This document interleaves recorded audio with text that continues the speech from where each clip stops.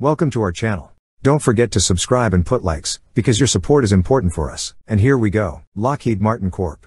has once again demonstrated its prominence in the global defense sector through the acquisition of significant contracts, reaffirming its position as a leading provider of cutting-edge missile technologies. Operating through its Space Systems division, the company recently secured contracts for its Trident II, D5, missile and the production of Early Operational Capability, EOC, Precision Strike Missiles, PRSM.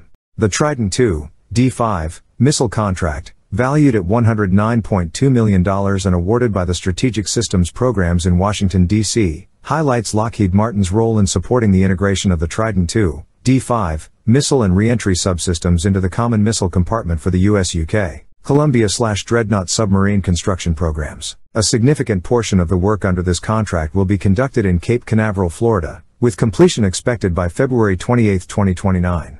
Lockheed Martin's Trident II D5 fleet ballistic missile, a successor to the Polaris, Poseidon, and Trident IC-4 programs, underscores its importance for U.S. naval defense. The company's Space Systems division serves as the prime contractor for the missile's development, production, and support equipment, providing technical and logistical support at deployment sites. Furthermore, Lockheed Martin has been awarded a $219 million contract by the U.S.